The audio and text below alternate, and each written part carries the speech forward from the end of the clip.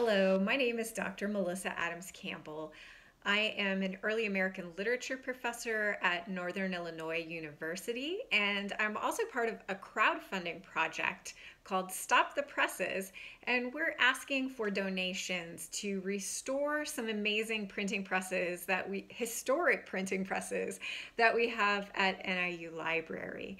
As an early Americanist, one of the highlights of my early American literature classes is taking students over to our library to see a common press replica that a student at NIU made in 1976.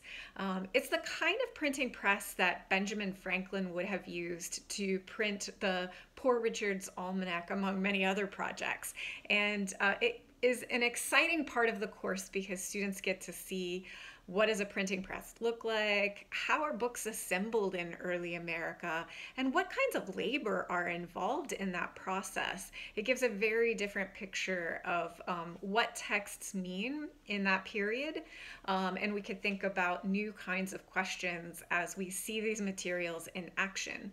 Sadly, over time, the common press has suffered with age, and so we're asking today for donations so that we can restore the press to full working condition and create a space in the library where students can actually use the printing press to create their own projects.